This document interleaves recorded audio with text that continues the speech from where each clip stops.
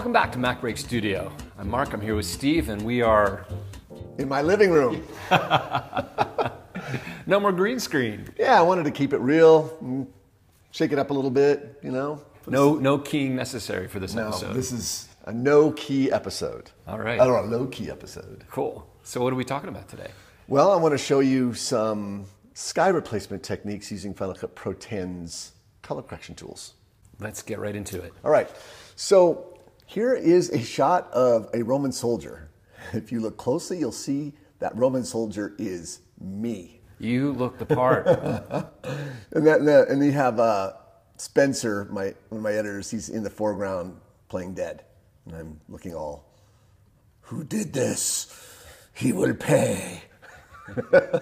So the first thing is, you look at the sky, and it's pretty dull. It was a somewhat overcast day, and it's just kind of meh, right?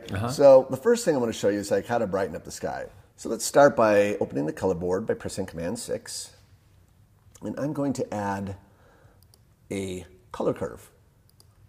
Now you've covered these quite a bit in our other Mac breaks, so I'm not going to do that now, but I'm going to go down here to use this blue curve because skies are typically blue. I'm just going to get the eyedropper and just select anywhere in here. And notice it puts this line here indicating like what value. What brightness value of that blue. Right. Now I can go ahead and click to add a control point. And if I drag up, you'll notice that it turns the entire image blue. So everything's turning blue. Yeah, you're getting blue. Your suit is getting blue. Everything. So armor. Armor, exactly. So what I want to do is add some additional points on either side of that initial control point. And what that does is they're like lock points. Okay. So now what I want to do is just bring that blue up. And notice the image, the sky is getting blue, but the rest of the image isn't. Yeah, okay, so you're isolating that sort of that boost of saturation of blue just to that particular hue. Exactly. I mean, and that's just a simple thing you can do. And it went from that to that. Yeah, big difference. And I even got a little bit of the blue in my armor there, which is fine. It's it's a sky. So that's the first thing I wanted to show you. Simple little thing you can do to make a sky pop. Okay. That's great. So I'm going to turn that off for now. And I am going to go back to the main video inspector. And now what I'm going to do is I want to replace the sky. I don't want to use this sky, I want to use another sky.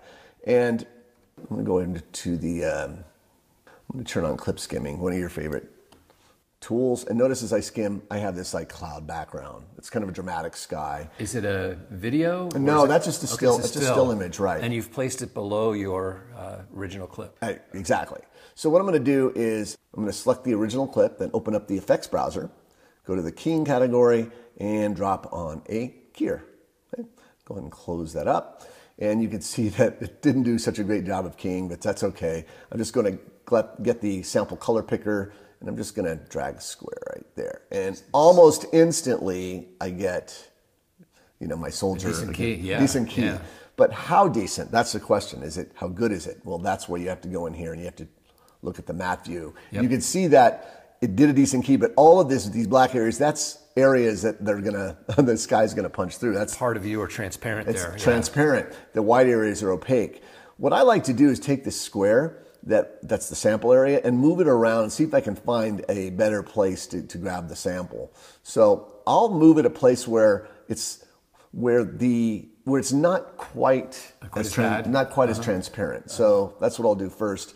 Then I'll go over to the fill holes slider, and I'll just start, dragging, just filling those. This is great keyer, one of the best keyers I've ever worked with. So I'm going to fill those in, and then I'm going to drag through. It's always good to check your key through the entire clip by scrubbing through it. Now, if you go too far, you'll notice you'll see little bits of chatter up in the sky here. Now you can see it's start to get a little chunky. Yeah, they get a little chunky. So this is really all about subtlety, finding the balance between filling in, getting this all opaque in here, and getting a good looking key. So I'm going to go ahead and turn that on here and just scrub through it, see how it looks, and it's looking pretty good. I think I got a little bit of fringing right here on Spencer, and there's a little bit of fringing in this horsehair helmet ornament.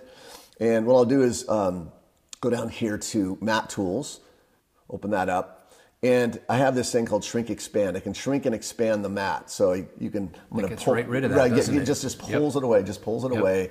And this makes it really nice. Okay. The other thing that I like a lot in the keyer is the light wrap. Light wrap is fantastic. And what it does is it takes the edges of your key, which are semi-transparent, and it composites those pixels against the background. Yeah, it just sort of brings the background around the subject. Yeah, it brings it more, makes it more organic. So I like to drag the amount slider up a little bit, and I'll push it really far. You can see it starts to get really soft. I don't want to go too far with it, but you can see what it's doing. It's blending those pixels along the edge of my soldier armor there. So I'm going to go ahead and just back that off just a little bit, like maybe to 20 right there. Okay. The other thing is I found that the mode here set for normal, I find it's helpful to change your blend mode. In some cases, you'll get a better result depending if you have a dark sky or a light sky or what have you. I'm going to choose overlay, and it really does clean up the key quite a bit. By just there's normal, and you can see it's a little bit kind of soft. And I'll go back to overlay, and you'll see it just cleans it up. Okay, so there's one last thing I'm going to do. As I look at this image, and it's looking pretty good, I feel like my face is still a little dark. Yeah. And so what I'm going to do is I'm going to add another color corrector. This time, I'm going to add a hue saturation curve. And the one I'm looking for is this one called Hue versus Luma. And what's important about this one is that you select a hue. In this case, I'm going to select my face tones. It's hue versus luma means you select a hue and then you're going to adjust the luminance of that selection. So you can brighten up skin tone basically. Right. So what I'm going to do is just bring this up a little bit. And look, just like that, I've just brought up those skin tones just a little bit. Yeah. Don't want to go too far because the skin tones start looking a little bit. Yeah, you just a little goes a long way. And if you do a before and after, so I mean, just that one little curve made a huge difference. Yeah, that's great. Right. So I have this really nice looking key, and it totally works. One of the things about doing this is finding a sky that actually matches your foreground. Just so happened the light direction where the sun is hitting the clouds and where I was positioned relative to the sun, it matches. So you'll definitely want to look. There's tons of skies out there, and you're going to want to download samples and play with them. I'm going to do one last thing before I finish this little exercise. I'm going to go into effects, and I'm going to go down to the looks category.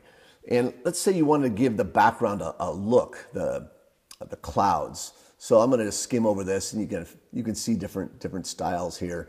I really like this heat wave, and the reason I do is it creates a very stylized cloud. So almost like that movie 300. That stylized, thing, right? Exactly. And then if it's a little bit heavy-handed, you can go in here and play. You can back off on a little bit, but just that one little look, and it made a great, just.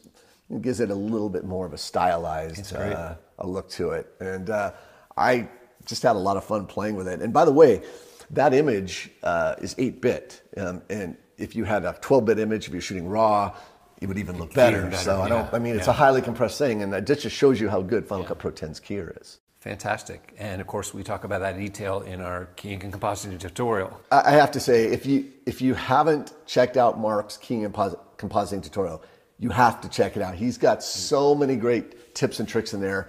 I'll put a link below, but you got to watch this thing. It's fantastic. So there you have it. Really cool tip. So replace your skies, make everything look better, more dramatic.